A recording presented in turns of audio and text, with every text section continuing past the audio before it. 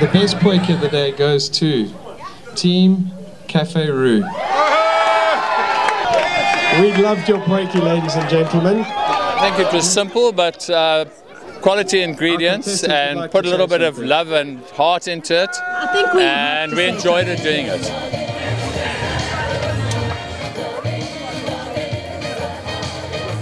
This is the third year that the Noordhoek Village has been doing a cook-off like this, a potjie pot competition. But it's really just about bringing a community together on Heritage Day, aka Braai Day, you know. So it's really nice to like hang out with all your neighbors, eat some good food, drink some good wine.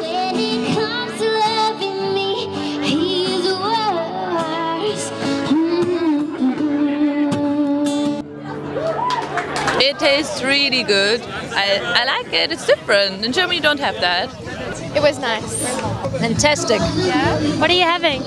We're having the Springbok. Let me just finish my lovely food, celebrating Heritage Day.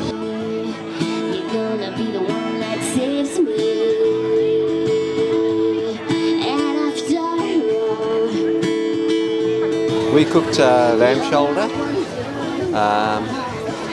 with garlic and herbs and all that sort of thing, and we're pretty confident we've done a good job. So it sold out in about 20 minutes.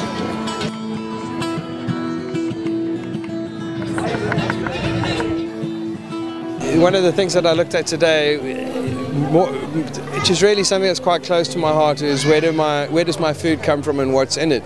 That sort of mindset. So I'm very upset when people say, oh, I just put in a rainbow chicken or a battery-fed chicken, because it's like allowing food producers to medicate you in many respects, and then it's also inhumane on the way that they bring up animals so that we eat. So for me, you've got to show respect to the animals that you eat. So that was the key thing I wanted to know.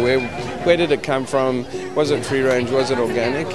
Wasn't always, but I think that's part of a journey people go on. It's been a great day. Yeah. Very pleased to have the sun out. Careful, babes. Kids around. It's been divine.